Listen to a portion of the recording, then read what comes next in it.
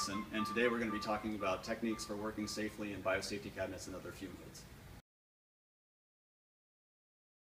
When you're starting to use a cabinet, the first thing you want to do is come in and turn it on.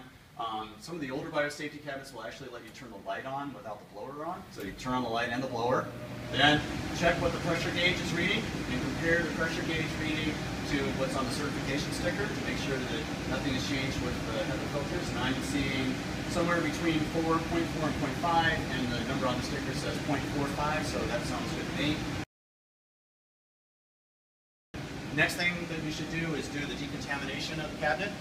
Depending on what type of work you're doing in the cabinet, that might mean decontaminating just the work surface or the entire cabinet, and then before and after, again, depends on whether you're doing like tissue culture work. If you're doing tissue culture, any kind of clean work in the cabinet, then deconning the cabinet all over the place before you use the cabinet is really important. Okay, so then after you disinfect it, especially after you do your wipe down, use like an excess so you leave the surface wet so that you get contact time while you're going and getting on your supplies.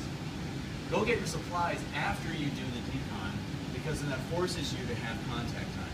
If you bring all your supplies over to the cabinet, I'm going to turn it off so you can hear me better. If you bring all your supplies up to the cabinet and then do the decon, I guarantee you won't wait enough time for the decon, because sitting here and waiting for 5 minutes seems like an eternity when you're in a rush trying to get work done.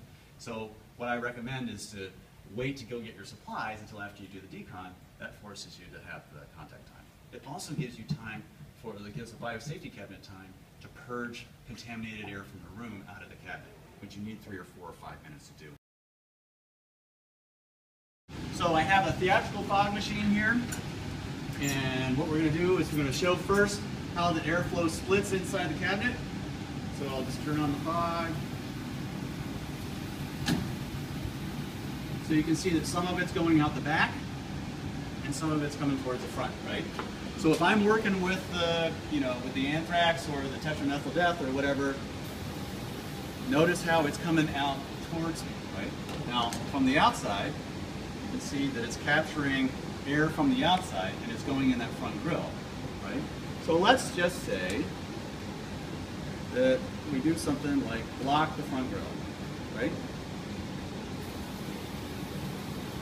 See that?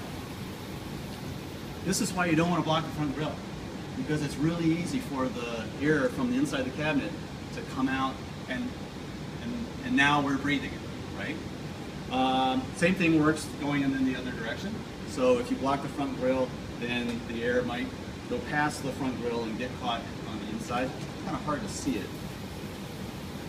It's tough to see it because of all the turbulence, but it's the same thing. So then, here's the other scary thing. I'm just going to pretend like I'm reaching for a pipette.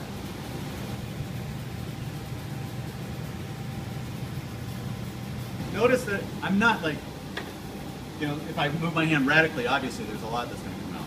But just moving my hand like that, that's not very fast. If I were reaching for a pipette, I would do that. See how much it came out? Did you guys see that? So this is what you really want to take back to your labs and help people to understand, is if they're moving their hands like that, then whatever is inside the cabinet is coming out into the lab.